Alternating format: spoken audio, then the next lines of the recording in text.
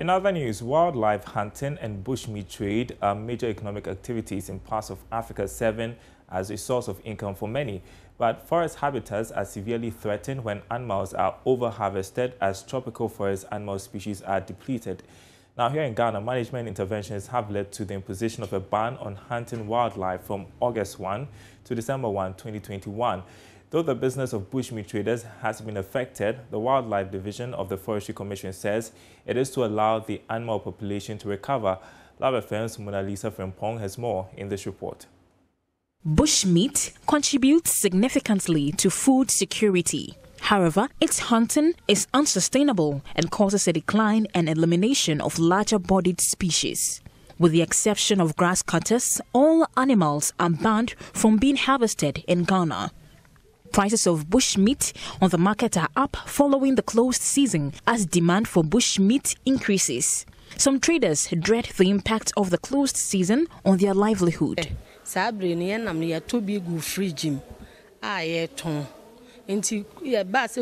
bushmeat is stocked in our fridges. We are appealing to the authorities to allow us sell it off.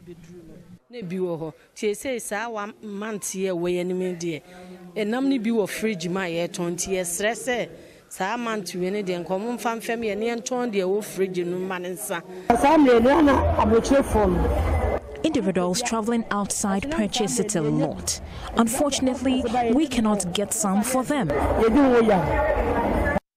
In Ghana, the bushmeat industry generates about 870 million cedis in revenue every year.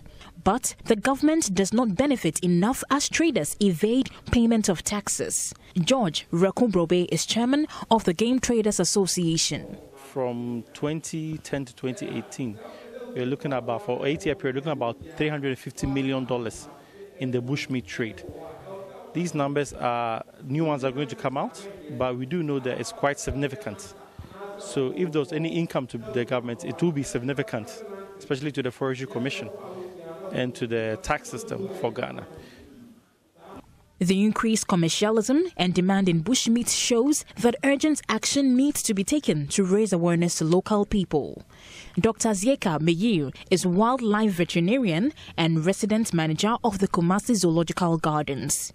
He warns that failure to take action will result in a decline of wildlife. Oh no, Ghana's wildlife population is actually going down, and we need to all come together to take measures to make sure that we revive our wildlife resources. The local wildlife trade actually is concentrated on the bushmeat trade, and this season, which we call the closed season to hunting, harvesting and destroying of wildlife, is actually to sensitize the major stakeholders in that value chain. Bushmeat is generally an important source of food and income in most cultures.